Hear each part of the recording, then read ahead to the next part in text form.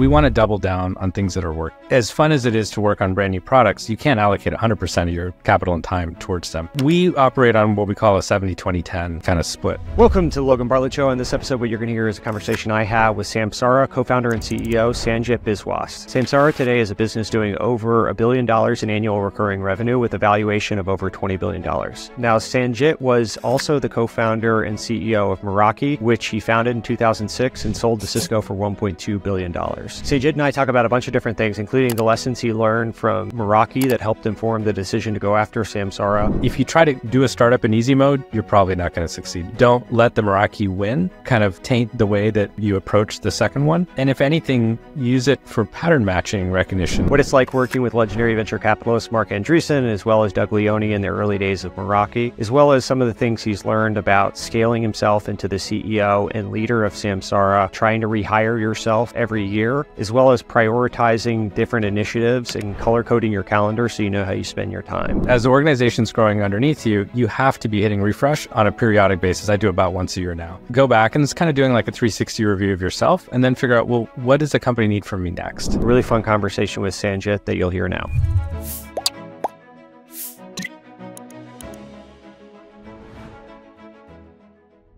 Thanks for coming on. Great to connect. Yeah, thanks for having me. I first want to start out Samsara.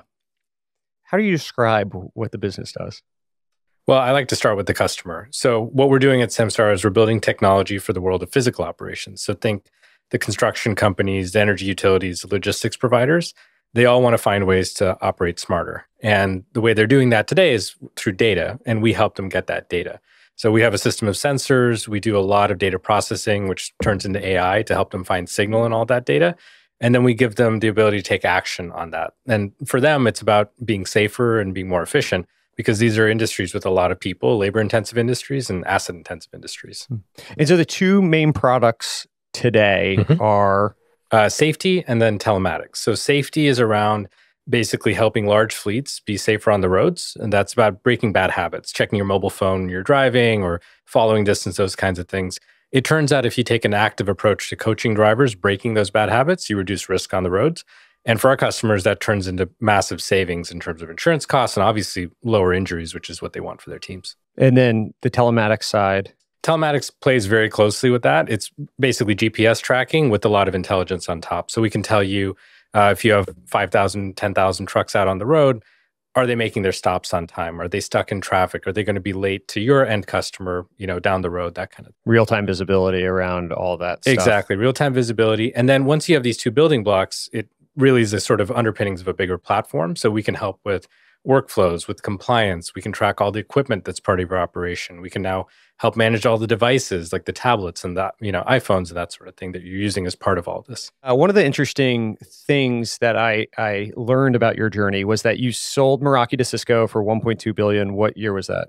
That sale was 2012, so a little over 10 years ago. A little over 10 years ago. And then you stayed on through 2015. About two and a half years, yeah. And then you decided you wanted to do another company. And you picked an end market before a product. Is that the right order of operations there? Yeah, I think that's right. So Meraki was a networking company. My co-founder, John, and I were PhD students together. We built computer networks at MIT. And so what Meraki was technology first. We started with the product in mind and wanted to bring it to the world. As we started Samsara, we started with the customer in mind, the market in mind, and said, we want to help and be useful in the world of physical operations. We didn't know the first thing about it. Neither of us had ever driven a commercial vehicle. We'd never worked in a warehouse. So it was a pretty steep learning curve. And so how did you land on that end market? Was it just some broad thesis, hey, the cloud is coming for other industries, and so this presents an opportunity? I wish it was so sophisticated. I think we were just curious nerds. We were looking at a bunch of data about where can you have impact in the world? And one of the things that struck us was how much of the world's energy is used by infrastructure and operations, how much of carbon emissions come from operations, how many people work in these industries. And what was really fascinating is we didn't know anyone here in Silicon Valley working on problems for that customer. We knew tons of people in enterprise from our background. We knew lots of people working consumer. We didn't know anyone thinking about infrastructure. And that to us was a sign that it was probably an underinvested and underpenetrated market. And that's what we found as we got into it. Did you have any high school classmates in Texas that were in the industry or anyone you could call on way back? It probably lends itself a little bit more to this than Silicon Valley. We had a little bit of a preview because we were selling networking in the previous life at Meraki, and everyone was deploying Wi-Fi networks. We were in schools and offices, but we were also in warehouses and truck yards and that sort of thing. And if you got a chance to set foot in one of those industries, it was like going in a time machine. It was like 1995 all over again. There was literally Windows XP up on the screens, pen and paper everywhere. And that to us was a sign that, okay, there's a transformation that's going to happen. There's some job to be done within it. And so then do you cold email prospective customers and say, hey, I sold Meraki and it was a successful outcome and I want to watch what you do? Or what do you say to people to actually figure this out? So we did a lot of cold calling, cold emailing. One of the most humbling things was the customers we were talking to hadn't really heard of Meraki or Cisco systems. When you say Cisco in operations, they think the food distributor Cisco with an S. S-Y-S-C-O. Exactly. So it was in many ways just kind of going back to square one, which was, I think, really good because in operations, people don't have a lot of time. And so they're not going to take your call or spend time with you unless you have something of usefulness to them. So anyway, in the first year, we ended up just kind of going on site a lot. And that's how we got our ideas. And so the pitch, I remember reading, you'd say, can I be an intern for a day or something and watch people just work? And so did you just observe, hey, there's different processes going on here and this seems interesting? And look, we tried to show up with the product because otherwise it's just sort of random. Who is this random person wanting to be an intern for a day? So we would say, hey, we're building sensors for the world of operations. We'd like to learn more. We'd like to show you what we have and like to learn more. Can we spend the day with you? And that actually seemed to work, especially in and around Northern California. That's where initial customers were. People were familiar with the tech industry. They knew that people try a lot of ideas and a lot of things, and they were receptive to taking calls. Was hardware a core component of what you were going to do from the start? You felt like that was this integrated bundle, much in the same way you had done previously? Yeah, and again, we were pretty open-minded because we were starting market first or customer first. What we discovered is while the interest was in the data, no one had a way of getting the data into the cloud, right? So our first product was basically a temperature sensor that was Bluetooth connected.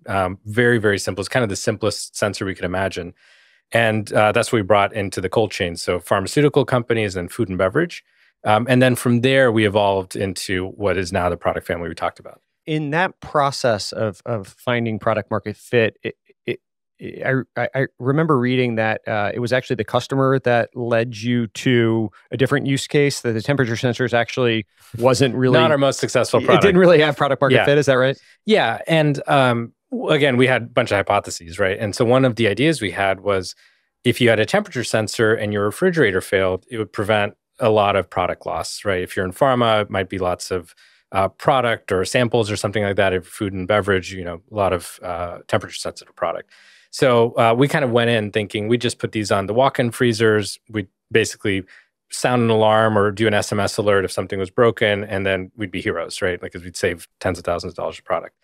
We deployed these sensors, and it was kind of crickets. You put the sensors in, and it turns out in 2015, refrigerators were really good.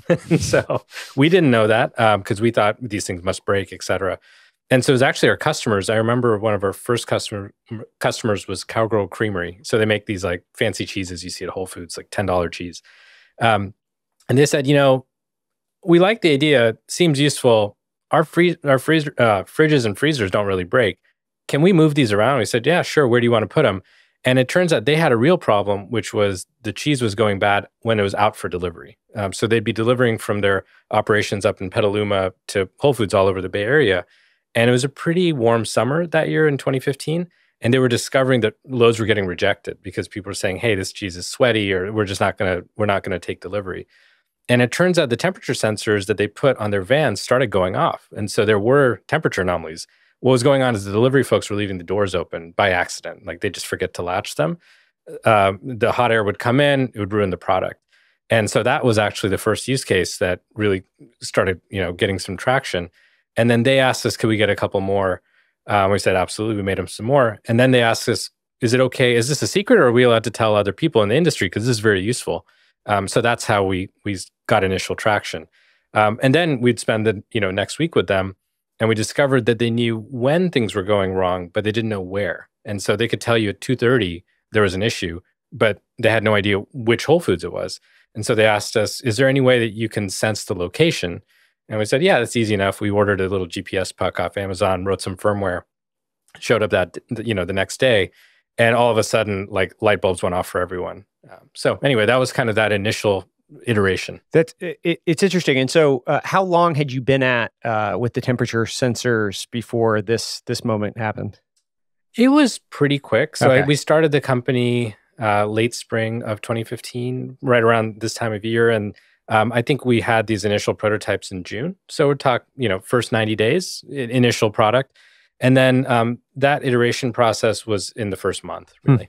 And so, in terms of selling that product itself, the value prop, if you were ordering off of Amazon and writing some firmware around it, was it clearly it wasn't proprietary hardware that you were using? And so, was the value prop the software that you sort of built around it and 100%. So the hardware was a means to an end. We just need to get the data into the cloud. At first, it was the temperatures, then it was GPS locations. And, it was commodity hardware, like you were saying, is relatively inexpensive, but the customer wasn't in a position to put those pieces together. Cowgirl Creamery was not going to go on Amazon and write firmware and do all that work. We could do that for them and give it to them in a plug and play sort of form factor. And their interest was not even the hardware, it was the dashboard. So they wanted to see the map of where these trucks were. They wanted to see the graphs of temperature. They wanted email and SMS alerts. So it was all software was where the value was. The hardware was essentially that bridge to get the data into the cloud. The timing of the market opportunity is important in any market, but could this have happened a year to 5 before, or was there something unique that shifted around that time, be it, I don't know, smartphone penetration or Google Map API or something? Was there anything that happened within that, or was it possible it could have happened a little bit earlier? It's hard to say. I do think about that pretty often. One of the big things we benefited from was the 4G network being mature at the time we were starting the company. And if you remember, by 2015, you could stream YouTube in HD on your phone, right? That meant that the marginal or incremental cost of data was very, very low because you're streaming HD video content. So sending temperature data samples is really inexpensive. So that was one. The smartphone wave, I think, commoditized pretty high-end hardware. So you could run Linux on a little computer. It was super rugged and robust, and you could build it for under $100. And so that was, again, possible by 2015. And then a little bit later, and happy to talk about the other products, the video products we built were enabled by low-cost AI inference. And so this is even not this year, but a couple of years ago, we saw this pattern, this curve, and that unlocked a ton more value. Wouldn't have made a lot of sense to build chips for this use case, but you could piggyback off the smartphone chips and the NVIDIA chips. I do want to talk about the journey of going multi-product, but there was an ELD mandate, right, that happened at some point in the early days. How much did that shift the demand or the urgency on the buyer's side to move forward with a solution like yours? Yeah, so ELD is basically an hours of service logging mandate. So it's how many hours has someone been on the road if they're in commercial trucking. Congress passed this, I think, in 2017, basically to improve safety because people are getting into accidents from working long hours. We didn't know about this mandate when we started because we were outsiders. And frankly, most of the customers, even when we asked them about it, they're like, it's not going to pass. So everyone thought it wasn't going to happen. It ended up passing and kind of getting shoved through at the very last minute. And so the whole industry started to scramble. We were a relatively small company. Revenue scale-wise, I think these numbers are all public since they were in our S1, but we did about $1 million in ARR that first product year of 2016. The mandate passed in 2017, and we grew from 1 to 17 million. Wow. So it was rapid acceleration for us. So I do think it was a catalyst in terms of that growth, but it was a kind of one-time thing because it was a moment in time. You had to be compliant by the end of that year. So it's not like we could bank on that going forward. So it was a great way to get off the ground. And I actually think it got a lot of customers thinking about technology because before they could kind of resist it or not worry about it because they're so busy. But now they had to figure out how to comply. And while they're putting in technology, well, how do you get more value out of it? And so you went multi-product in the early days. When did you start selling the camera product as well? Yeah, so the safety product was, I think, born. We started beta testing it in our first year. So we got the GPS product out there. Customers loved it. And we started hearing an interesting question, which was, hey, this thing is great. Is there a dash camera like this that you recommend? And I think I heard that maybe half a dozen times. And we said, well, if we built a dash camera, would you use it? And they say, yeah, absolutely, because they wanted the ease of use. So that's what we did. We basically went back on Amazon. It's sponsored by Amazon. Yeah. Got like a Logitech webcam as a proof of concept, plugged in the USB port, did the same thing, wrote some firmware, brought it to the customers. And they loved it because they could now see what happened, where it happened, when it happened in full HD. And because of the 4G network, we were able to stream it. So no SD cards. You didn't have to call anyone. You could just see it from the cloud. So that product, I think, was introduced in the spring of 2017. So about a year and a half into product sales. Was there any resistance? Conventional Silicon Valley wisdom is nail one product before going multi-product. Was there internal resistance to doing more than one thing initially? Or how did you sort of think about the opportunities there, but also it could be a distraction? I think internally we had our plates full because this product was taking off on the telematics side. But I think the company is wired for solving problems. So the ELD mandate technically is a different product in some sense. It's a compliance product. So we had to build mobile apps and workflows and figure out all the compliance engine kind of stuff behind the scenes. At the same time, we're introducing the camera, but everyone was pretty excited to do it because customers were just going for it and they were adopting the entire platform. So I think at a product and engineering level, even though the team was getting stretched thin, they wanted to like push into it. And then I think from a business perspective, we knew that the opportunity was to be a data platform. We never wanted to be a telematics company. That was never part of the charter. We were just trying to find that foothold. And as we found more and more use cases, more problems, we were pretty excited. How did you structure the teams in the early days to make sure that enough resources were dedicated to a separate team and product as you got the camera, the safety product off and running? Yeah, I think structure would be a strong word because we were relatively small. How many people were there? Yeah, exactly. So the whole company was a couple of dozen people at that point. The engineering teams were relatively not a lot of small. structure. Not a lot of structure. We did, of course, have this vision of the platform. So we had a backend infrastructure team that would essentially figure out how are we going to store all this data and manage it. Then we had application teams. So telematics was an application. Compliance kind of sat right next to that and was deeply integrated for ELD. And then safety became another application. And then over the years, we added equipment monitoring and a bunch of other ones. The technology that preventing safety accidents and as that came to be it sounds like people were asking for that as a thing that you could offer. Was it simply accidents were picking up and it seemed like a good thing to be doing and monitoring the drivers, or how were they actually thinking about it at the time? Yeah, I'll give you some context here. So accidents happen just statistically, right? And if you're running a fleet and you have 100 or 1,000 vehicles, you're probably getting in an accident, every week and sometimes every day.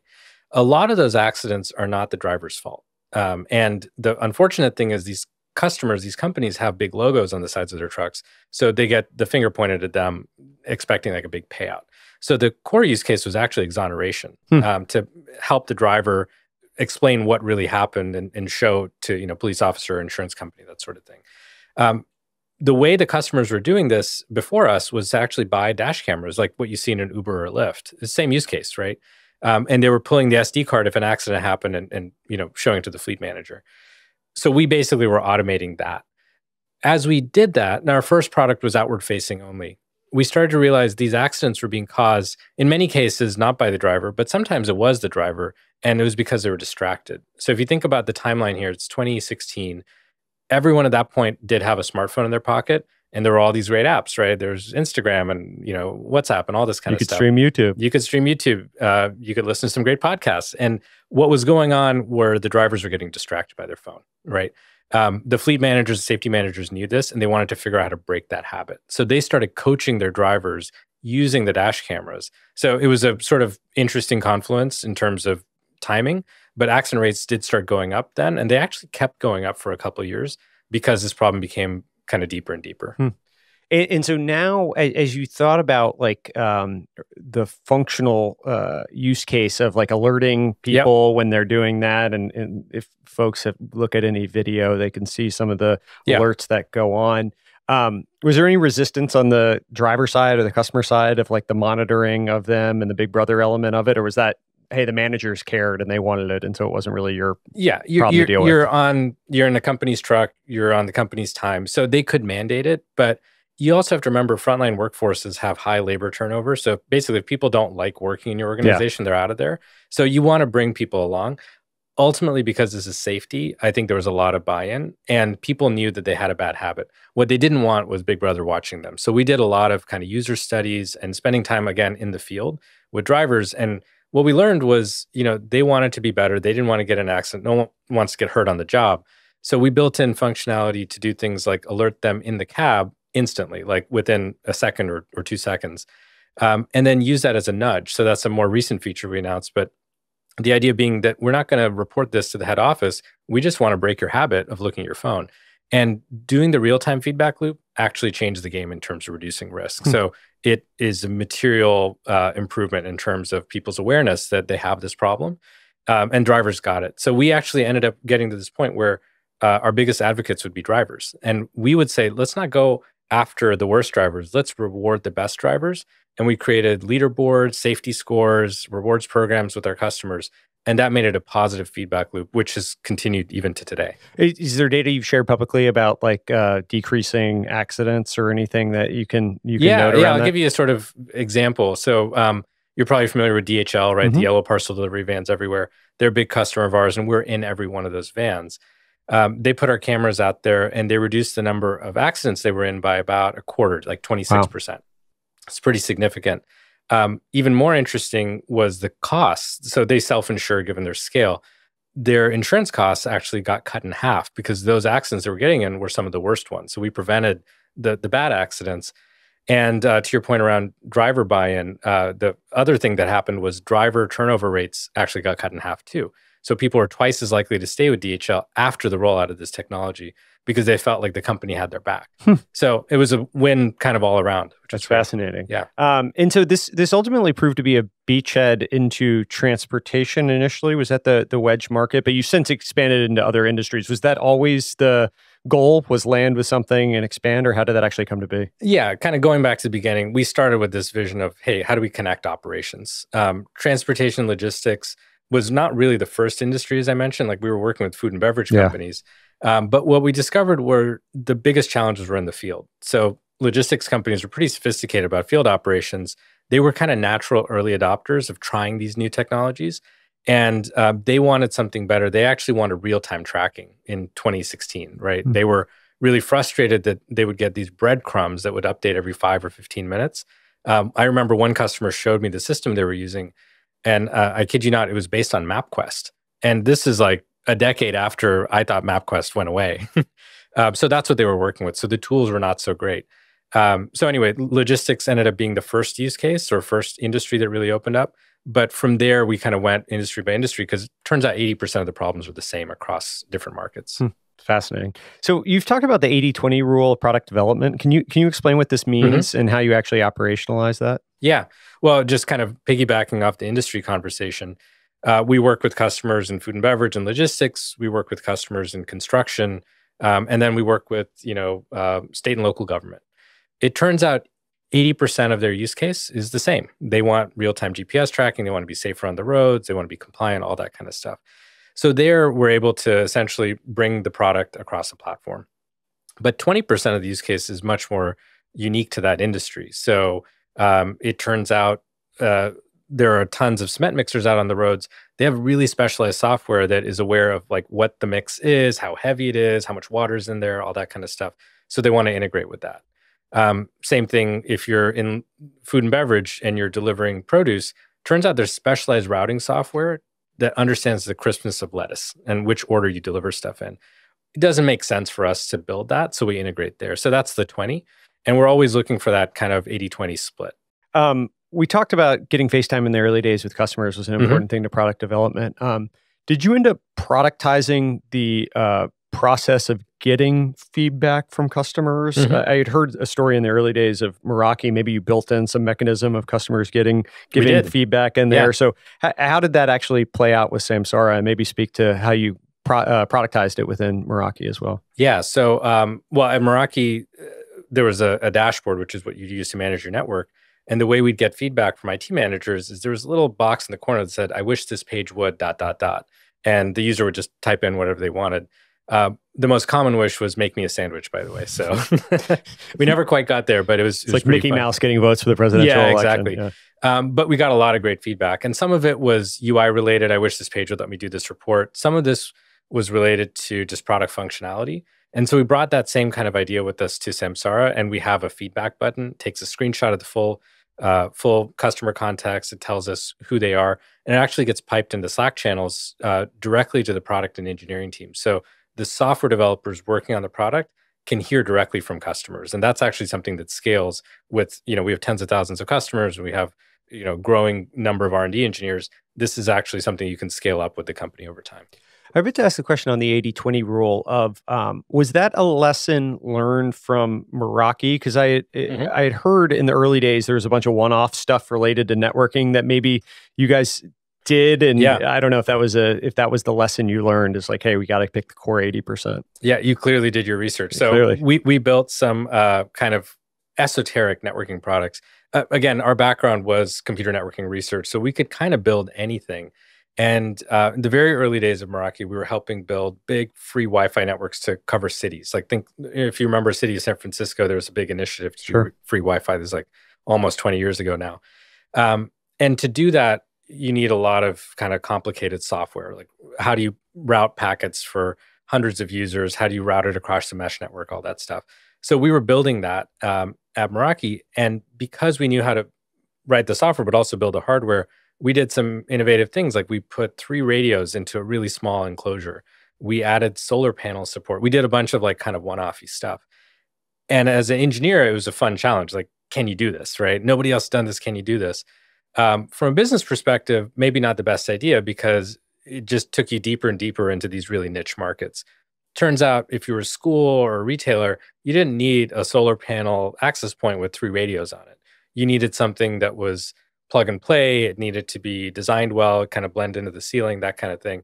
And so it was taking us down into these weird rabbit holes.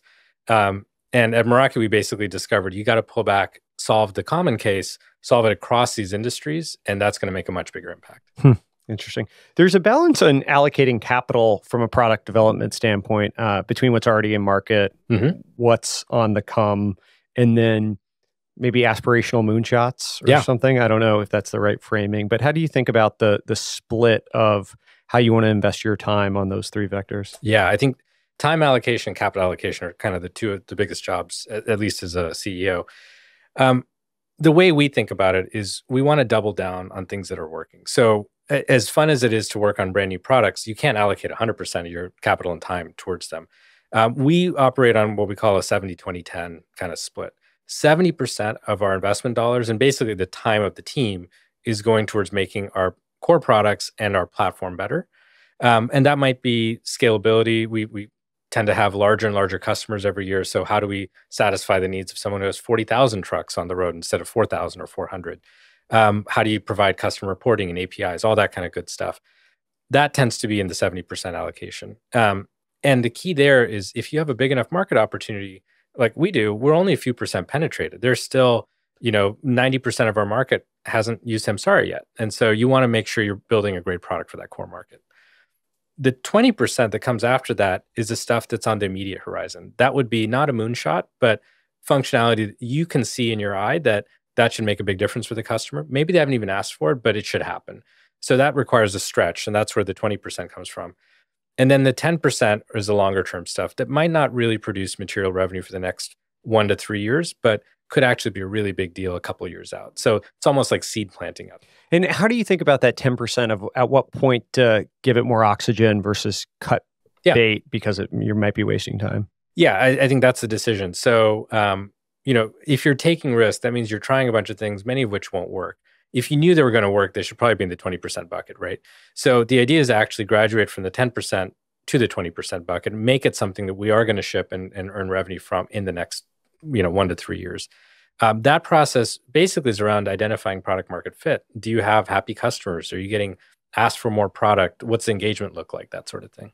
Hey guys, this is Rashad. I work with Logan on the show, and I wanted to take a quick break to tell you about Redpoint's other podcast, Unsupervised Learning. Unsupervised Learning is our AI podcast where we interview guests from companies like Perplexity, OpenAI, Adobe, and many others about the topical things that are happening in the very, very rapidly developing landscape of AI. So if you're interested in going deeper, check out the link in this description for our YouTube channel, but also wherever you get your podcasts. So back to the show. I've heard as you scaled as CEO, you focused on dropping responsibilities along the way. Were there things that you held on to longer than you should have in retrospect that stand out?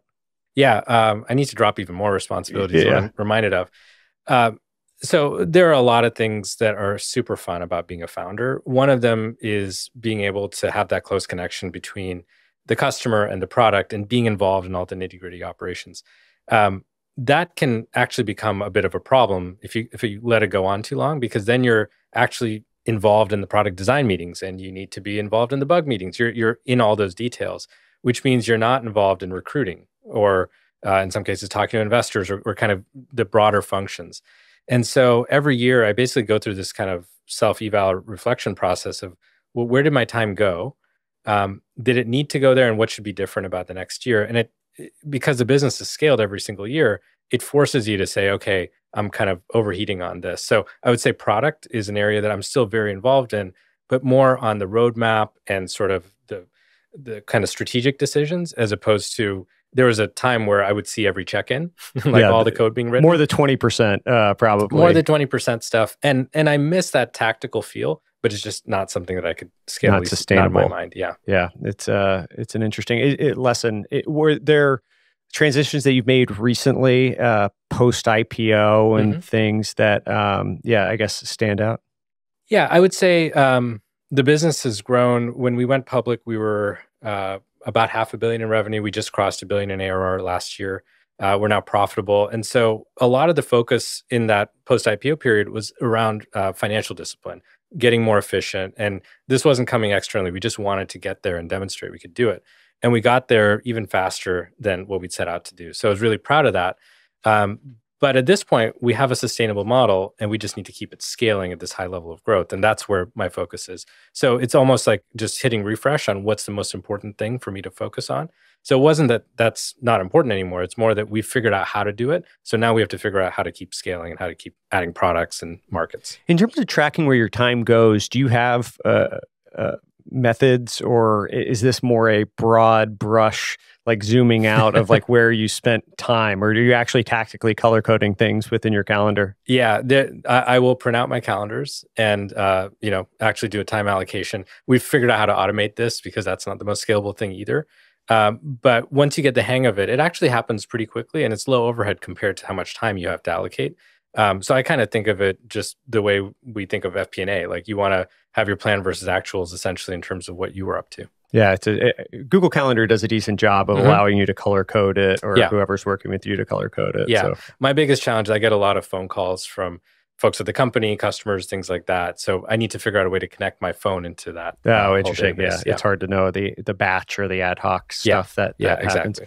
Rehiring yourself as CEO along the way, I assume this ties into that concept of the responsibilities, but can you maybe speak about the concept of rehiring yourself and how you think about it? Yeah, if you think about it, as a founder CEO, you have the most change in your job, right? Because when you're small, like I remember at Samsara even, we were ordering furniture from IKEA and I would make sure it showed up and help make some of the desks, right?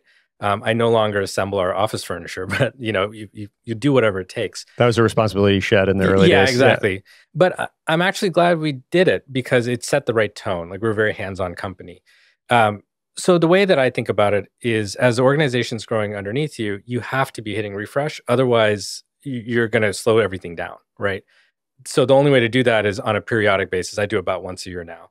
Is to go back and it's kind of doing like a 360 review of yourself and then figure out, well, what does the company need from me next? And you can write out the bullet points and then you check the time allocation. It sounds really simple. I think a lot of people, myself included, get caught up in the day-to-day and you get sort of whisked away in one direction or the other, and then you're over allocated or under allocated somehow.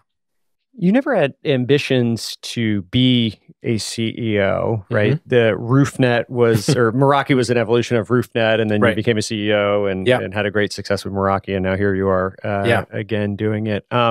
What did you learn about managing people along the way that perhaps was unintuitive to someone that is listening to this and is trying to figure out how to scale their managerial capabilities of a team? Yeah, a lot of learnings along the way, mostly by just learning by doing, right? So the background, as I mentioned earlier, I was a PhD student before either of these companies and actually got pretty close to finishing. So we're kind of like all but dissertation. So my plan had been to go into academia and teach and do research. Do your parents still ask you if you're going to finish? They do. And what's funny is I think MIT gave us 20 years to come back. Like I'm on leave technically. So that was 2006. I've got you got 2 years. Yeah, exactly. Yeah. But what was interesting for me was leading a research project and leading a small company is actually very similar because you're doing a lot of juggling. You're actually doing a lot of communicating, to people working on the project, to others sort of in and around. So the similarities were there. Managing at scale and leading at scale is actually quite different. And so what I try to do is learn from the best, right? I watch a ton of YouTube videos, I listen to interviews, and I'm always trying to figure out, okay, what's the difference between, we're about 3,000 employees now. What's the difference between 3,000 and 30,000? What are some creative ways that you can learn to operate at that scale? And it's a really fun challenge. And so if you're an engineer by nature, you kind of think of it as problem solving as opposed to, I need to go read the stack of like Harvard MBA books or something like that. That's interesting. Yeah. YouTube is a fantastic resource it's amazing how close you can get to anyone in the world and hear their insights. Yeah, and you can kind of do it on a Sunday night or whenever you have some spare time. And I love the long form because it's not a newspaper interview where it's been cut down. It's actually them sharing their experience. Totally, yeah. In the early days of Samsara, you would actually go 2 days on site every week. Is that right? Yeah. Every week. I assume that hasn't scaled. What are you doing? I guess it's an interesting principle. What are you doing to that end today? Yeah, it's evolved. So in the early days, because we were gathering all this feedback, we were deploying product, it was really important to go on site. During the pandemic, actually, it was simply not possible to go out on site because of protocols and that sort of thing. So I switched to doing Zoom check-ins. And this would be with both existing customers who've been on the platform for a while and then prospects, which is just customer meetings. And that was really interesting because all of a sudden I could see a customer in California and someone in Ohio and then talk to, an operation in London. And so it was really amazing. And I learned the importance of being able to get a much broader set of experiences in. So not just California, in other words, but all over the world because we have customers all over. So as the pandemic sort of wore off and you could travel again, now what I do are travel weeks. So I've got one coming up next week. I'll be on the road. I think I'm in like 7 cities in 4 days or something like that. But that's how I learn is by going and setting foot on site, spending time with the customer. In many cases, we're talking to the C-level execs, which is great. But I'll ask them, could I get a tour of the dispatch center or the safety managers, group or that sort of thing? And you learn a lot about what goes on the front lines from there. How many people was Meraki when it sold? Probably low 300s, I think. Oh, okay. So, and then you stayed, how big was it by the time you left Cisco, the business unit? It grew a lot. So Meraki, as part of Cisco, continued we were doubling revenue. Actually a little faster. So thousands of people. I got to about 1,500 or maybe a little more than that. I'd have to really think about it. So 3,000 today, 1,500 at Meraki. So 4,500, you've probably hired, some number 6,000 or something, whatever it is. So a lot of hiring that you've done and a lot of different reps of interviews, I'm sure, and asking questions.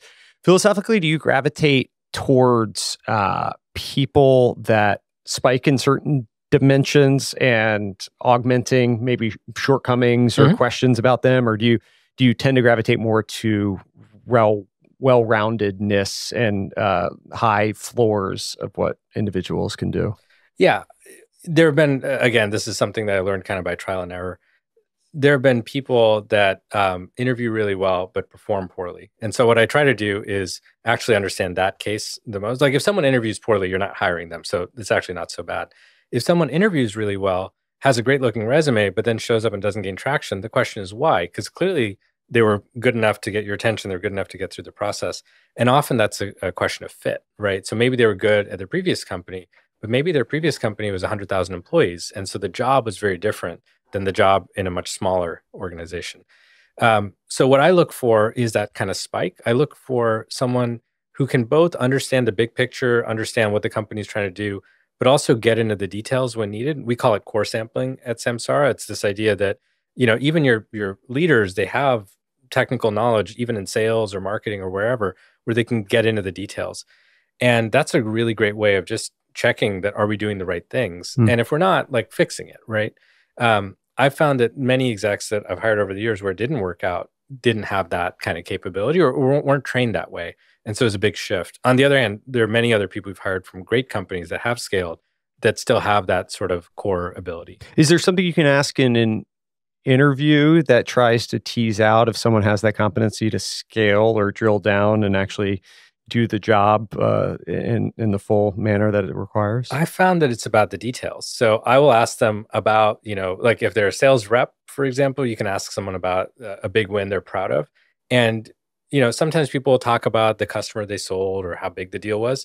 Sometimes they'll tell you about how they got in the door, right? They'll say, I talked to so-and-so, and they'll use full names. And they'll give you like sort of crystal clear detail. And it's almost like you're there. And it's almost like they're reliving it. That to me tells me that they were involved. Even if they weren't like doing every single step, they were aware of it. Same thing in engineering. And this applies even to like, I remember when I interviewed a person who's now our SVP of software engineering, he's able to give me details about like the codecs and things like that.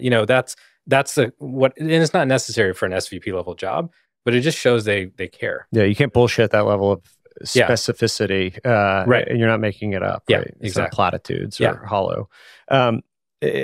There's a balance of when you get to a company of 3,000 people, there's a tension that inevitably exists of hiring people to fill individual roles while also keeping the bar high and not settling for the people you're seeing. How do you think about that trade-off and making decisions to actually bring people in or hire? Yeah. Well, I think it's really key is keeping the high bar, because there is an urgency bias. Like everyone needs that role filled and you kind of need it filled yesterday. It's more of you all have to have an appreciation that if we hire the wrong fit, we're not going to achieve our goals or objectives. And it actually becomes painful for everyone involved, right? Like the individual, the team, like everyone kind of suffers a little bit. So sometimes it has to be learned by experience. And then sometimes you can set up the process such that there are like third-party checks. I think Amazon calls these bar raisers, right? Folks that aren't necessarily even in that immediate hiring vicinity that are just there to maintain the standard and kind of be a bit of an audit. We do something similar and it works really well for us. It actually, again, kind of sets the tone of we're going to be disciplined about this because we're building for the long term. We're not just trying to like fill the hiring number for this quarter. We're trying to build a real company here that's going to endure. You got to have high quality of talent for that. And so that bar raiser, is there one tasked with any senior hire, or how does that actually play out? Yeah, we call them talent calibrators at Samsara. And what we've done is essentially go and look at folks' track records of, people that have been hiring managers. How have they done over time in terms of their accept and reject rates and things like that? But also, did the people they hire go on to have really great performance ratings? If they did, that's someone we want. They have good talent taste, in other words. Not everyone has that ability. It's a really impressive skill. And so we will ask them to be on the final round of interview panels. And our interviews are basically principles based. So in terms of how we operate, we're trying to check for that. And this is one of those checks towards the end of the panel. So they're not overwhelmed by the front of the funnel, but they are kind of like a final check. And the idea is people respect the opinion of, hey, they're good taste of talent, right? When Samsara moved to a flexible workplace, when did that happen? It was the pandemic. It was really 2020. Got it. Yeah. Talent pool obviously went up quite a bit. How did you approach operationalizing that change? It sounds like you were forced into it, but I assume it unlocked a big pool of talent and people you could hire from as well. So maybe talk through that. That's exactly right. And I think this is now considered like an unpopular stance because everyone said, come on back in. The pendulum swing back and forth. Swings, like it's too hard to keep track of. For us, it was, again, the pandemic that basically got us to flip. We were a very much in-person, like 5 days a week kind of culture. And I think about 80% of our headcount was here in the San Francisco Bay Area. Oh. So it was very much a centralized culture. So really big shift for us to like adopt flexible work. We were in that camp of like, oh, this is only a couple of weeks and then we'll kind of go back to the office. A couple of weeks turn to a couple of months and you say, well, we have to get really good at this. But to your point, the unlock for us was the talent TAM. We were now able to hire AI talent up in Seattle. We never had a Seattle office.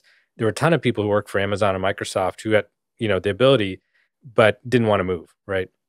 Now we can go back and hire them. And we found dozens of great engineers up there. Same thing, there were salespeople out in New York City and Austin, Texas, and other places. So we started seeing these pretty awesome hotspots of talent. And as we leaned into it, we said, this is great from a raw talent perspective. Now, how do we engage them and onboard them? And so that's where we had to start coming up with ways of, well, how do we want to like actually communicate and bring people along?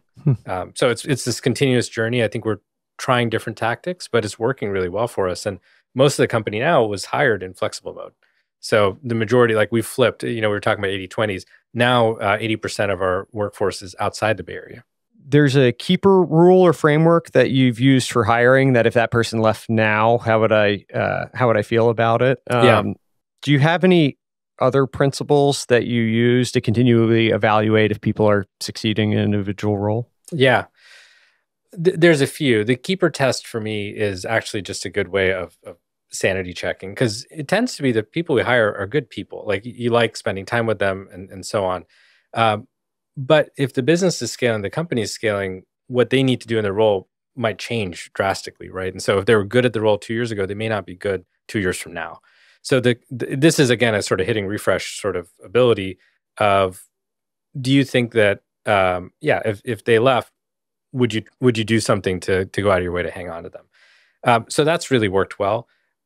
I find myself having to do that sometimes, and it's really tough because you really gain trust and connection with people.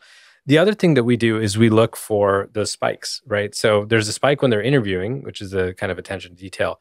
But then there's the step change. So especially in exec roles, did the company materially change your benefit? Maybe 6 months after they started or 12 months after they started. Can we point to something that they did? And that might be a new program. It might be a new product. Like there's lots of different ways to manifest.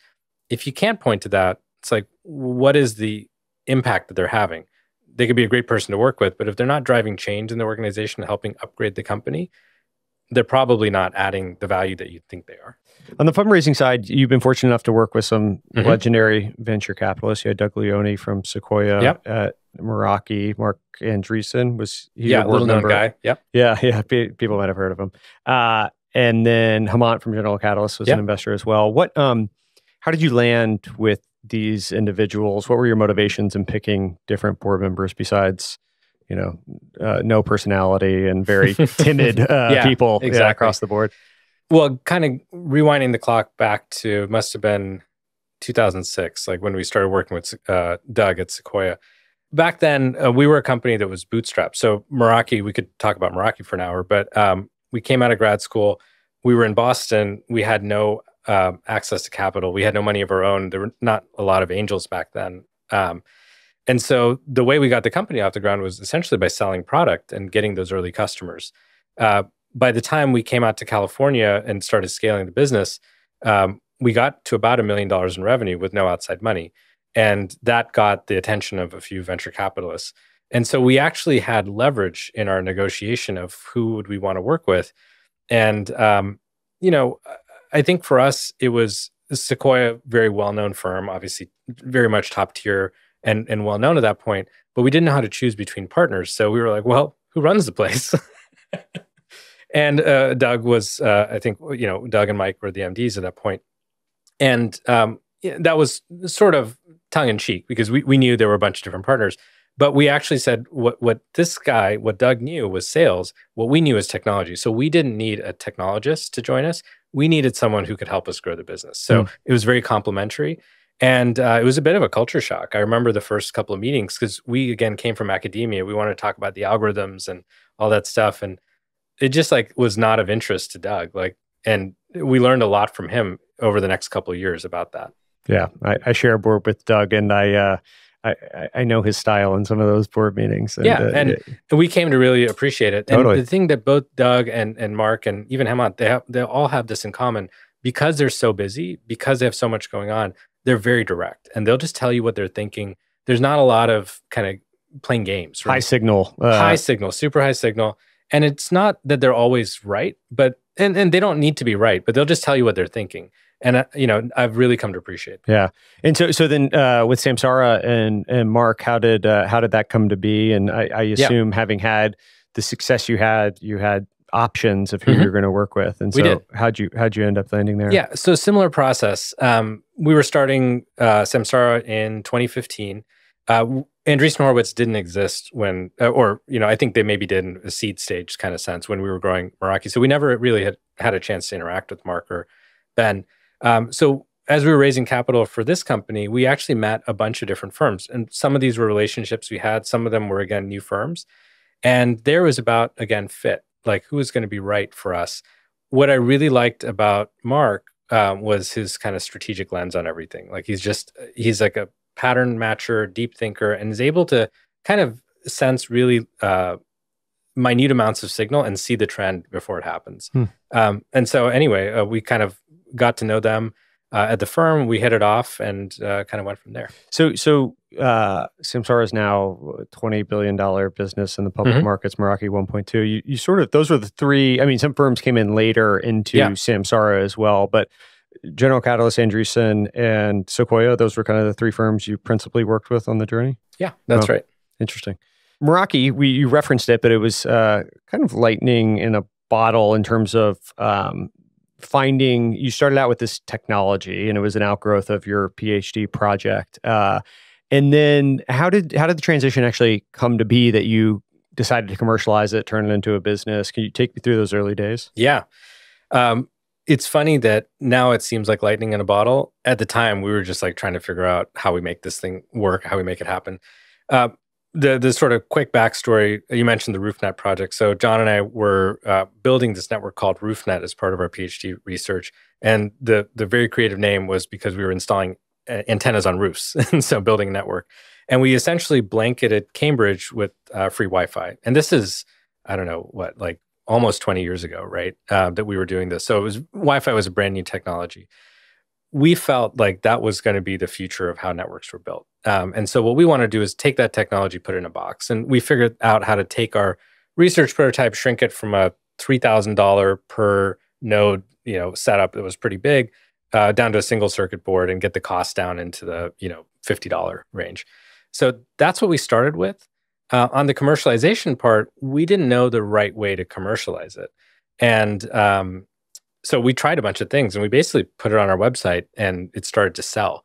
So what was interesting about Meraki is there was pull. And I wouldn't say it was product-led growth, but it was more hobbyist type people who were trying this stuff out. And in that first year of selling that, I said we got to about $1 million. These customers took the product to the far reaches of the world. We had customer in like southern Chile, like a village in southern Chile, and they connected their whole town and their school. We had another customer in an island called Nauru, which we had to go look up. It's like one of the smallest countries recognized by the UN. So that was like their connectivity. And that was really interesting because we got essentially exposure to a global market within the first year. That was the power of the internet. And we wouldn't have known how to do that. And then from there, we were able to iterate. So the way we found the business was actually through this kind of trial and error process. I think if you talk to Doug at Sequoia, he would call those first couple of years really our walk in the woods because we kept getting pulled in all these interesting directions. And again, being academics, we were drawn to the novelty of these things. And so we did those projects. We were working with Google on Wi-Fi here in San Francisco. We came up with an ad-supported Wi-Fi model. So we were doing all kinds of stuff. And the crucible moment for us was actually the 2008 financial crisis. So 2008, 2009, we basically realized we couldn't be doing these science projects all the time because the funding for those was drying up. We had doubled revenue every single year, by the way. So it wasn't that there was a problem with our P&L. It was more of like, this can't last very long. People won't be deploying free Wi-Fi in fishing villages in Chile if there's a financial crisis. And that's actually exactly what happened. That kind of fell off a cliff. The way we figured out the real commercial strategy was in 2009 when we took the technology and started selling it to the enterprise. So we actually had to raise prices from, I think our initial products were like between $50 and $200. The enterprise products were about $1,000 a device and up. And that was a big shift for us. But once we figured that out, it unlocked the rest of the business because now we could really reinvest. Like we weren't scrapping together little tiny margins. We had a real gross margin. And that let us go hire way more engineers and scale sales and do a bunch of other things. Interesting contrast to the early days of Samsara, how purposeful in the market and determining like what, the end market was going to be versus the I'm hoping we learned something. Yeah, it seems like you took a different approach to it. And on the sales side, so you ramped into an outbound, was it an outbound enterprise sale along the way there? Yeah, so Meraki was a channels business because computer networking, especially enterprise networking, is sold through value resellers. Yeah. And that was an ecosystem that had been established by Cisco over like 2 or 3 decades. So we were really fortunate there was an existing channel we could sell into them, and they had relationships with end customers. So that accelerated growth. When we started Samsara, we went looking for the reseller channel because we said they must be just like networking. And we discovered that there isn't a networking like VAR channel to this customer. So we developed basically a direct sales force. It's worked really well for us. And how much of your team is now in some sales related function? Roughly speaking, half our company is go-to-market. That's what I remember. Yeah, a lot of those are direct quota-carrying sales reps. Which is a long way from just putting it on the website. And yes, the polar opposite. What have you learned about like the enterprise sales motion, or what were some of the counterintuitive lessons of building a company that has a ton of quota-carrying sales reps out there? Yeah, so many. I think as an engineer and a technology person, you tend to think, oh, I can just find stuff online. I'll discover it. I'll buy with my credit card. I don't want to talk to anyone, sure. Right? Like, that sounds painful. Our buyer, on the other hand, they're an operations buyer. They're a business person. They're trying to solve problems. They need someone to talk to who can demo a product for them and be more consultative, like actually explain like ROI, and this is what you should expect, and this is what's worked for other people. So it's not a pure technical sale. It's actually a business problem they need solved. And actually, a lot of our customers have told me over the last couple of years, huge reason they went with Samsara is because of that sales experience. They said, you all really showed us what the product can do, but actually help us solve problems. And then you keep that up even after the sale. That means we're a technology partner. That's actually what our go-to-market team is all about, as opposed to just like, dial for dollars or something like that. That makes it much more purposeful because you say, well, these folks are basically consultants to the customer and they are selling the product. They have quotas and, they're trying to make their numbers. But the way they do that is by solving problems for the customer. So that was a big breakthrough for me. And then the other thing is just that sales is simple, right? Like you don't want to overcomplicate it. It needs to be repeatable if you're selling into a big market opportunity with a product, not a service. So for us, we're a product company. It needs to be roughly the same product being sold to every customer. You can only do that if it's super repeatable. So anyway, those are maybe the biggest insights. In hiring sales leadership, you brought people over from Meraki that have been more maybe used to the channel-driven sales. Was that, it seems like it worked out. You've had people that have ramped with you for a really long time. Was there learning that motion but for sales leadership? Was it mostly similar, or was it a big change of going indirect versus direct? It was a gear shift, but I would say the sales folks that joined us from Meraki, they were just really talented and they were smart. And so what they wanted to know was, do we have a repeatable recipe? And that's really what we spent the first couple of years doing is I would actually cold call along with, like pretty much everyone at the company to learn what is that repeatable motion. And once we had that down, the sales leaders were able to come in. They joined us maybe a year or two later. They stayed at Meraki until they said, wow, these folks are really onto something again. And then they said, okay, well, there's no channel. That's okay. How does it work? How do I put calories in and get opportunities out? In the early days of Meraki, I'd heard stories of you actually like installing on the roof of potential customers. Was that, in retrospect, was that the doing things that don't scale kind of adage of, I don't know, Y Combinator and Airbnb and all of that, and it was actually an effective means of seeding the market, or was that to keep your own sanity as you guys were trying to find product market fit in some use cases? Yeah, I think it was more practical than anything else. At that point in time, we didn't have a huge team, so we didn't have like even sales engineers, right, were kind of a rarity for us. So we would just essentially fill in the gaps and do the installs. You learn a lot by going hands-on. And so we still do it at Samsara. I actually installed some of our products on cement mixers a couple of months ago. And it was funny because I don't think they knew there was the CEO of the company. They just thought it was like a tech. And I think they were really surprised. But in that process, I got to know the folks on that site. I got to see all the other paperwork that they have going on in their world. And it was just a really good reminder of like what it's like on that front line. The opportunity. How many products do you guys have today? We have like 4 or 5 product families. These are the applications. They're licensed a little bit differently. Does that number stay there? Or do you keep, I mean, do you end up with dozens in your vision? We're building a bunch more products right now. And the idea is to have these all sit on the same platform. So the data that flows between the applications is really pretty powerful. And that's context. It's customer context, like location and all the kind of data histories, the AI models. So for us, it's about standing up more and more applications on the platform. I heard Doug Leone say that he had once told you to blow $5 million. He did, yeah. What was the, I don't know if that was meant tongue in cheek or if it was actually a serious request that you go blow $5 million. But what do you remember the story of that and like what the purpose behind it was other than, I don't know, Sequoia trying to invest more money or something? I don't think it was that. I actually think it was Doug pushing us to go do outbound marketing. And this is something that must have been in 2011. I can't remember exactly which year, but I do remember the board meeting. And again, we'd just come out of the global financial crisis. Meraki was built with, I think we burned less than $40 million of capital, maybe even less than that, maybe 20, I can't remember. But we were very frugal because we just survived what felt like the beginnings of potentially the Great Depression, right? Yeah. Like we were really quite cost conscious. And so I think what Doug sensed was that we weren't hitting the gas as hard as we could because we were always trying to make sure that there was an immediate return, in terms of how we were building and how we were selling. Did you do that? Was marketing where it went or? Yes, but I don't think we got quite to $5 million. But message received. Message received. And we started trying a bunch of interesting things. And just, this is a sort of funny aside, we'd never done any advertising. We never did the billboard on 101 or any of that kind of stuff. But because this was, again, in this sort of shadow of the financial crisis, ads were pretty cheap. And we discovered that you could go get ads at the San Francisco airport that you see at the terminal. And it was relatively inexpensive, like $30,000 campaign. So we tried it for like a month. We wanted, like, let's see what happens. And then we saw the ads would stay up for a couple of months because they didn't have enough advertisers. They didn't want to show empty billboards.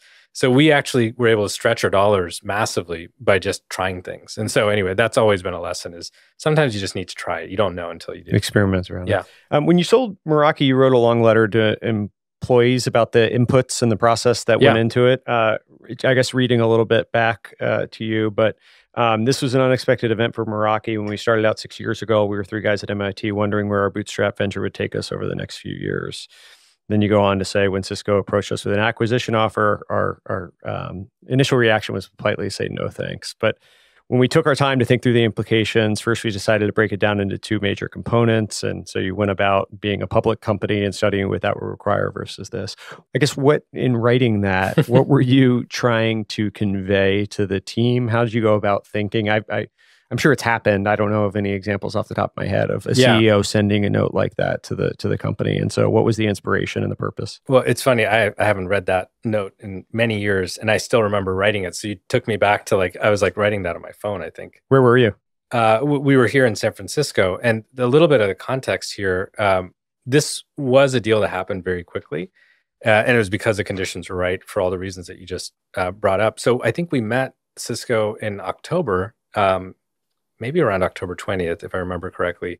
And then we announced the deal the following month right before Thanksgiving. It was like November 19th or 20th. And then the deal actually closed December 20th. So it was very, very fast timeline wise. So we were basically scheduled to announce it to the company. And somehow the blog post on the Cisco blog site went live a day early. And, these things happen. But that got picked up by some people on Twitter, which then made its way onto maybe TechCrunch or one of the blogs back then. And we were like, whoa, this is not how we want our team to find out about this thing. So anyway, that's actually, it was the most scale way for me to get a note out to everybody because we were 300 plus people. But we actually spent that Sunday afternoon calling everyone. So the 3 of us, myself, John, and Hans, who's our 3rd founder, we just like kind of split up the list of employees and we just called every single person. And at first people were like surprised if they hadn't read about it, or if they had, they were like glad that we were explaining what was up.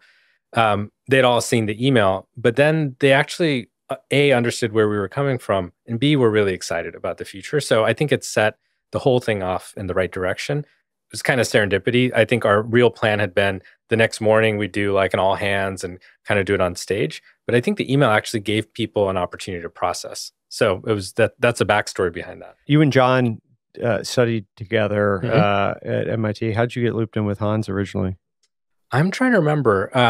I remember we met Hans like the first year of grad school. He was a couple of years older than us. He had gone to MIT for his undergrad. I was an undergrad at Stanford, and I actually knew his sister sort of through social circles. And oddly enough, I think Hans was out here in the Bay Area, maybe working at VMware, and he would go do CS classes on the side. I'm not even sure why. And we had ended up in the same CS class in California.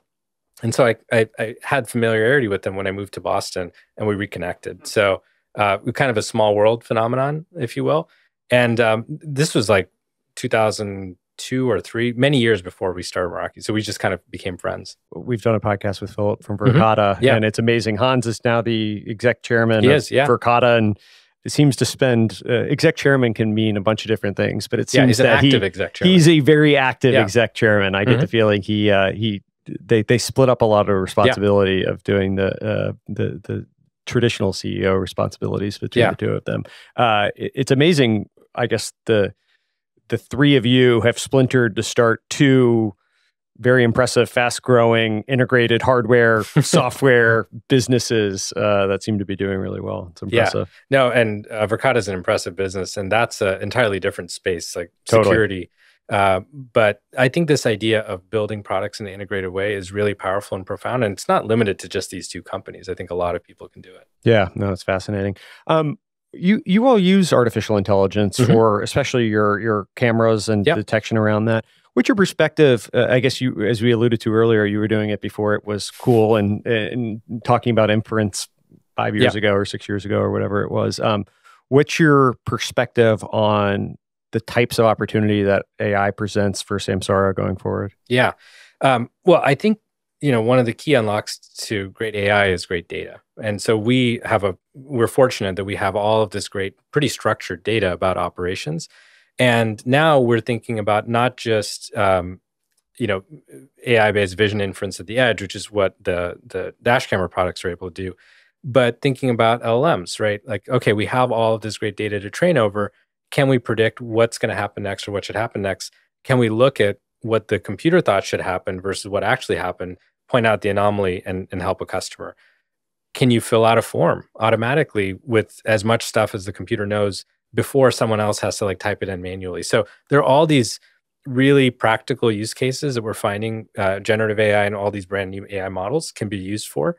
And it's all enabled by the data. As you reflect on the Meraki journey, and Samsara, I assume will be your last company, but I guess don't presuppose anything. But as you look at building this company for the long term, are there things, obviously how you went about discovering the market opportunity was different, but are there things you reflect on from the Meraki journey that you did particularly different in Samsara that you would reflect and want to impart to future founders that are kind of thinking about mistakes and avoiding them?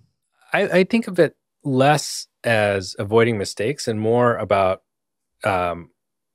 working on the right challenges and focusing on it. We talked a bit about a few different things, but if you think about sales, you could have gotten paralyzed saying, I've never built a direct sales motion before, or you could just pick up the phone and try it, right? And so I think having that beginner's mind of just trying things, same thing with the market, like we'd never seen commercial trucking before or worked in a warehouse, we just kind of got out there.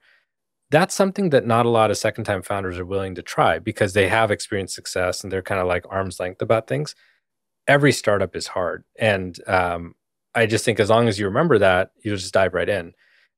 If you try to do a startup in easy mode, you're probably not going to succeed. You all know like the odds of making it through the funnel are pretty low. So you have to stack the deck as much as possible. So that was probably the biggest learning is don't let the Meraki win kind of taint the way that, you approach the second one. And if anything, use it for pattern matching recognition. Like once we had product market fit at Samsara, we knew what it looked and felt like. We didn't have to ask anyone. We didn't have to wait for a board meeting. We just went for it.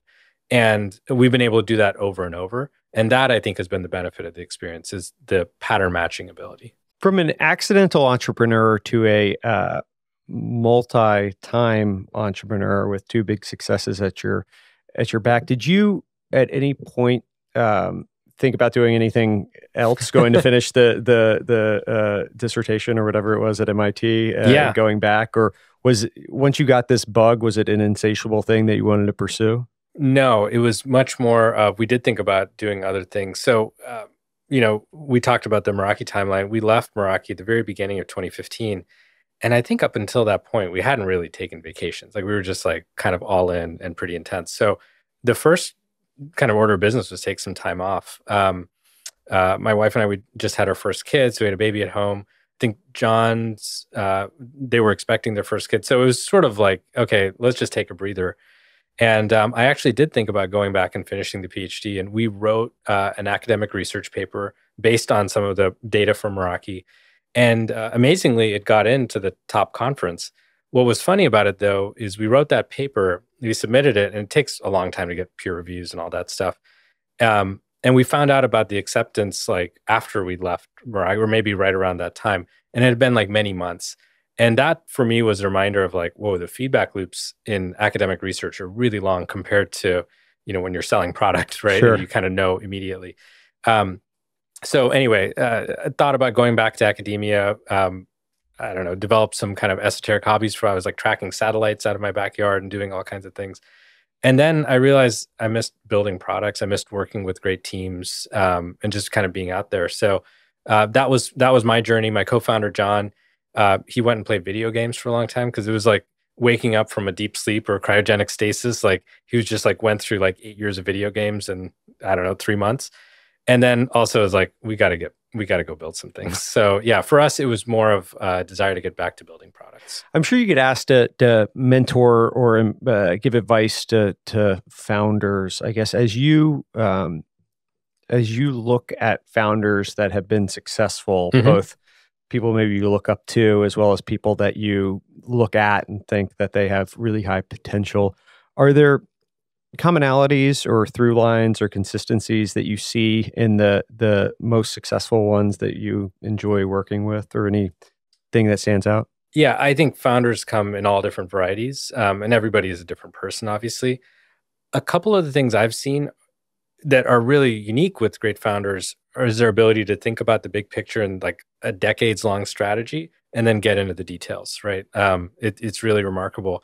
And then the persistence, like it takes a lot of grit to do this. And that's something that as we were thinking about starting the second company, we knew that there was a high activation energy because it's a big commit, right? You're going to, if it works, it takes a decade to see it through. And then you want to keep going, right? We're in a mode where we've got like 2 decades of roadmap ahead of us. Like we want to do a lot. That takes a lot of bandwidth, takes a lot of sort of mental focus. And I've seen just great founders have that, right? So then anyway, that's a characteristic. And then I think just some passion. Like you have to be really into doing this because it's not the easiest job. It's like, way easier jobs out there. It's a super fun job, but you have to be into it. Yeah. I heard that hardcover books were your indulgence post success of Meraki. Is that, how did that come to be? And I too have a many bookshelves of hardcover books that my wife doesn't love how they're stacking up in our apartment right now. But I'm curious, has that always been something that you've appreciated? No, it was actually, I mentioned we were grad students. So when we were in grad school, we had no money and we were living in Cambridge and there were all these bookstores, right? Because it's like a super intellectual town. And there's the Harvard bookstore has like a used section. And so that was my go-to is I would go and like, buy a used book for $4 or something.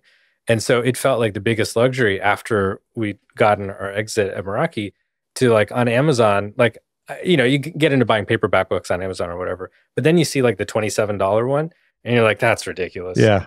And like, that felt like something, well, like, I guess we can do this now. That's the splurge. That was the splurge. And It's small things like that, but it actually it still feels like a luxury. It's totally ridiculous, but it still feels pretty amazing that you can do that. Yeah, it's an interesting tangible item that has such substance to it, but is also I feel like your kids aren't going to be spoiled because of their dad having hardcover books around, right? It feels like a reasonable splurge. They'll probably have no books because they're like, I grew up surrounded by books. I can't stand those things. That's right, exactly. You will have traumatized them a little too much. Yeah. Now, one of the things, I guess, as you think about building Samsara for the long haul, what are things that you maybe do differently? We talked about the 70-20-10. I assume thinking about the 10 would be one thing, but are there other things that sort of stand out in building a company to endure? Yeah, absolutely. So I think with Meraki, that company also wasn't built to exit in the acquisition sort of sense. It was something that happened for practical reasons, because what we realized as we got to scale, we got to about $100 million in revenue scale, and we realized there was a market giant ahead of us. It was Cisco. They were 800-pound gorilla. They had all these channel partners, and it was going to be a slog, and there was probably a glass ceiling there. And so, that's why that acquisition made sense. We've never had that feeling at Samsara because our market, it's a really big one. You've got operations companies all over the world, but there's no single company that's the dominant market player. So with this company, we've always believed we're going to build and build and build. With that in mind, it means that there's no specific horizon where it's like we're just trying to build to that point and it just needs to stay together that long and then it can fall apart. We're going to have to live with our decisions into the future, whether it's technology platform or who we hire or company culture. And that has made all of us on the management team much more deliberate. And we kind of sit on our hands before we make a really big decision. We do experiments, but before we really commit to something, we want to make sure that we can see it all the way through. As you're building this company to endure and thinking about the longevity of the business and the different milestones that you hit along the way, are there ones you look back on that are particularly gratifying? Because I assume it wasn't built to be sold. It wasn't built to go public. It wasn't built to get to 100 million in ARR, nor $1 billion in ARR, right? Yeah. Are there ones that stand out that maybe are counterintuitive? I'm sure the IPO, was the IPO virtual or was it? We were in New York. You were in person. Yeah. So I'm sure that probably stands out as a fun milestone, but anything that's counterintuitive, because one of the things we talk about a lot when talking to founders is like enjoying the process and enjoying the milestones along the way. Cause it's insatiable, the different hills you can climb, and there will always be another hill. There will always be someone else to look to. And so as you reflect on the process and the beauty of like the journey, are there things that sort of stand out to you that were particularly impactful? This is kind of like my memory is real for Samsara, but there are definitely some milestone moments like that. I'll give you some on the sales side and some on the product side. On the sales side, in the early days of the company, we were out involved in every single deal, right? And it's the founder-led sales, right? Like you're trying to make sure you've got the right product, but you're figuring out pricing and doing all that kind of stuff. It's pretty fun when you start seeing the first deals close that you didn't even know about until you see the virtual bell is what we call it. It's like a Salesforce notification. And they weren't necessarily huge, but you're like, wow, this means that like it worked, right? Like the whole like system that we set up worked. And that was early. And then along the way, this company grew very, very quickly. We went from doing 10K to 50K deals to our first $1 million plus deals within the first year and a half or 2 years, which is like a big undertaking for any company because you have to deliver for that customer. You have to scale the platform and do all that stuff. And I remember we had a big energy utility who was one of our first customers. They actually prepaid their contract because it was just how they were set up and all that kind of stuff. But it was a huge responsibility. So it was a big milestone that we got. I think it was a $15 million deal. Wow. And very young company at that time. But it put the responsibility on us. We had to deliver. So I was really proud that the company, the entire company, engineering, sales, everybody stepped up support to make that customer successful. And they've expanded with us a ton. They've added a bunch of products. They've told a lot of their peers in the industry about Samsara. But that's a milestone moment for us, was the first really big enterprise customer who's always sort of before you're ready for it, right? That's what it means to be first. So anyway, those are a couple on the sales side.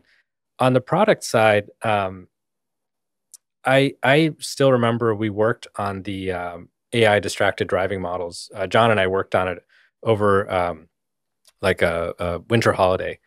And this was one of those things where it's like, again, AI inference back in 2018 was like pretty new stuff. The models barely ran, and it helped me connect back to those sort of grad school roots of like hacking on reading. We actually like read papers about it, wrote up some code, tried it, and we got it to the point where it worked. But then being able to connect the dots of like this can help detect distracted driving was an aha. And it was nice to know we still had it, like that we could still connect those dots that fast. And we got that product feature out really, really quickly after that. So that was another sort of like pivotal moment for us as a company. That then, safety is now our number one product line, which is pretty exciting. It's, way up there in terms of revenue. So that was one. And then the most recent one, and this is a product that we're going to release in June. So it hasn't been announced, but it was an idea that actually came from our team. And this is, again, the sort of not involved thing where it bubbled up from the inside. It's a really exciting idea, and we're going to launch at the customer conference. But the engineering teams kind of prototyped it. They ran with it. And the first time we saw it was when we got a demo in our senior team meeting. That felt really good because it's the opposite of having to read the paper and drive the idea through. These folks came up with a better idea than we would have had, and then executed on it, saw it through, validated with customers. And then at the point we saw it was pretty clear it was going to work. So anyway, that maybe a totally different super helpful. It makes me think of, you have to be one of, if not the fastest companies to $1 billion in recurring revenue, certainly doing it in the capital efficiency you've done along the way. In growing that fast, as someone that sits on boards and observes sometimes hyper growth, you always sit in fear that growing that quickly is going to lead to things breaking along the way. Were there things that, in looking back on the journey, you feel like you particularly got right that kept it from breaking along the way from a cultural standpoint, from an operational standpoint? Anything that stands out? Yeah, well, so I share that same concern and fear, and it never ends because we as a company are growing headcount to keep up with all this demand. All these new people, they don't know the Samsara culture yet, right? They're learning it along the way. And so you need to make sure you don't dilute the culture. And one of the things that we've worked on over the last couple of years is really articulating what are those cultural values and what are those operating principles? Like, how do we work? And so this idea of like sampling the customer experience, it's really important to how we work. Not all companies operate that way, especially in sort of more abstract enterprise software. But for us, we're solving real world problems. So we try to really make sure everyone knows that, not just in sales or engineering, but like even our finance teams, they have an appreciation for what the customer is experiencing from us. Something like that is something that has to be taught, and has to be taught a couple of times. You don't just, it's not like just at onboarding, like on the slide for 2 seconds. We actually talk about it a lot. We talk about it at town halls and that kind of thing. So figuring out how to get everyone to run off the same mental code base is a big challenge. And that's what setting culture is. So that's, I think, the solution for this kind of anxiety that comes with scale. And then keeping that quality bar high on the hiring front. We'd rather hire for quality over quantity. And we will miss our hiring plan if we feel like we're lowering the bar somehow. Piece of conventional Silicon Valley wisdom that you agree with or something, or disagree with, something that's maybe a counterintuitive operational philosophy. Anything come to mind? No. So I think maybe the most counterintuitive thing we did was to pick the market segment we did. Yeah. Right. So I have a feeling a lot of the reasons we got term sheets in the Series A was because John and I had seen success abroad. Sure. Like, I think there was some real skepticism. You're going to sell what to who? Yeah. I think that sometimes you have to be truly kind of contrarian in that sense and try to do something that not everyone agrees with you on. Would you recommend people seek markets more than product market fit? Well, I don't think those are exclusive. Like, you can kind of start with the market first. Finding product market fit, if you have no idea what you're doing, can take a long time. The bottoms up approach, I guess, versus the top down. Start landing on an industry and determining the product that meets the industry's needs versus the opposite approach. It worked for us. I think the reason it worked... Both ways worked for you. Both ways worked. I think the reason the second way worked, where we started market first, was because it was so underserved. There were problems lying around all over the place, right? Yeah, probably still are, given the new products you guys are launching. Yeah, exactly. And the customers were more than willing to tell us about it, right? Like even when we were talking about learning about how fleets operate, I remember one of the fleet managers showed me the big printed out map on their wall. And I was like, so how do you plan a route? They're like, well, maybe from here to, I was like, well, this is crazy. So it's a target rich environment when it's an underserved market. Interesting. Thank you for doing this. Yeah, thanks for having me. This was awesome. This was fun. Thank you for listening to this episode of the Logan Bartlett Show with co-founder and CEO of Samsara, Sanjit Biswas. If you enjoyed this episode, I'd really appreciate it if you shared with anyone else that you think might find it interesting. If you could also subscribe on whatever platform you're listening on, we really appreciate it. You'll hear another fascinating conversation next week right here on the Logan Bartlett Show. Thank you.